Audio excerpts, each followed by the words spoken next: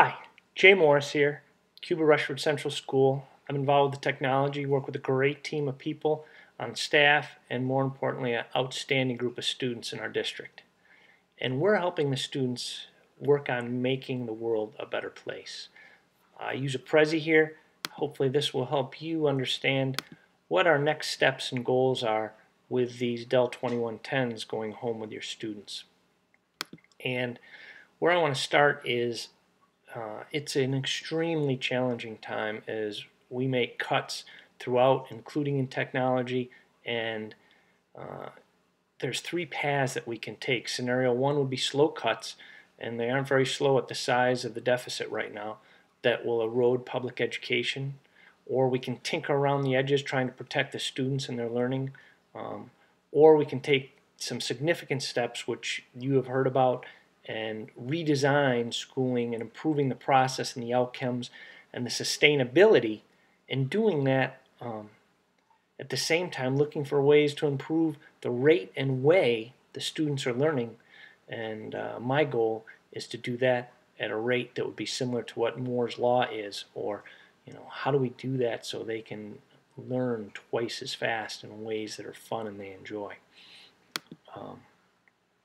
It has been shown and reported that spending on tech-based learning systems is one of the more effective ways to help students as they take more personal responsibility for their learning. We're able to even take this step right now because of some of the great things that have been done in the past by students and staff, and that is to create the culture that we have at Cuba-Rushford that is really, really good right now. We get together, we brainstorm, we talk about, why is this important? Well, there are limitations with instructional methods that have been used in the past decade, and we want to overcome them and meet new instructional goals.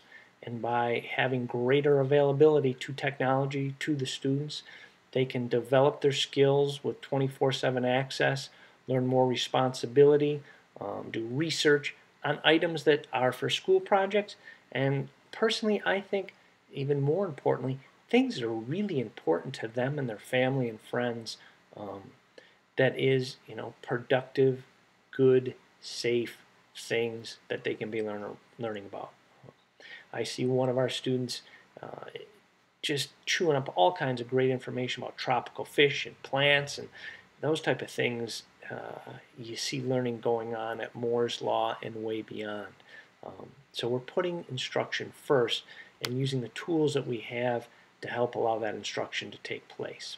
Some important details that go along with that is helping you and your students understand the proper care and feeding of these devices, working with the teachers so their instruction and assignments take advantage of these devices, and the tech department being there so that the students don't get stopped by hurdles that they can't overcome. The reasoning behind, I'm not going to go into each one of these stickies in full detail, but if you'd like to read them, feel free. It's a digital world. Our children, the students that are at Cuba-Rushford, are digital citizens, and they have capabilities and capacities that we need to allow them to use so they can learn at rates that keep up with the rest of the world. The instructional goals are here, and there's more that I didn't list, but again, it's spontaneous research on things that are important to the students. And by giving them more access, we hope we allow them to be better with the tools and be able to share what's important to them and others to make the world a better place. And I think of this small group, this is our beta test. We are looking for the students of Rushford to be very successful by being able to have these Dell 2110s on the evenings that the teachers send them home with them. It'll be just the 4th and 5th grade students here at Rushford. We're choosing them to do it first because they've shown great abilities in taking excellent care and advantage of this tool in the classroom on a regular basis. And this gives them a connection to the world, and it also helps them to become good digital citizens. When I think about New York City, wonderful place to go, great place to learn lots of great information, but there are dangers in the city, and you have to be aware of those dangers. And we're looking to the parents and the rest of our staff to help those students recognize that and be safe and smart digital citizens. When I think about the beliefs, time on task using a fun tool is a belief I have. It's going to help the students.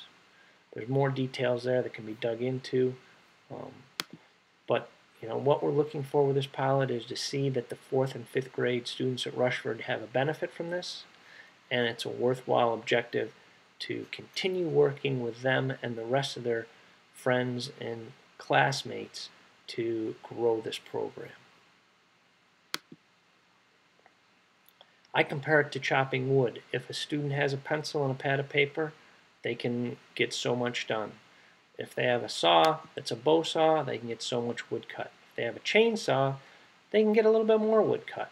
If they have powerful tools and they can increase the rate and way that they're able to learn about things of interest to them that have benefits for this world, then we're doing what we're morally responsible to do here at school, and that is prepare them for whatever they choose to do after high school.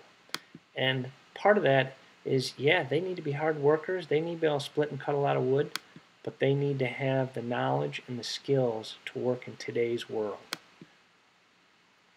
Well, I hope you enjoyed this brief outline of what I'm thinking about, and I'm thinking about this because of some great input I've gotten from fellow staff, from students, from people actually around the world, very dedicated to what's best for students and what's best for our future and their future. So now I'd like to take some questions and answers.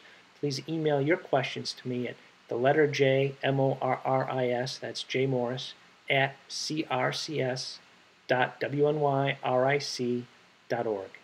And I look forward to getting back to you within 24 hours when I get those questions. Thank you so much for listening.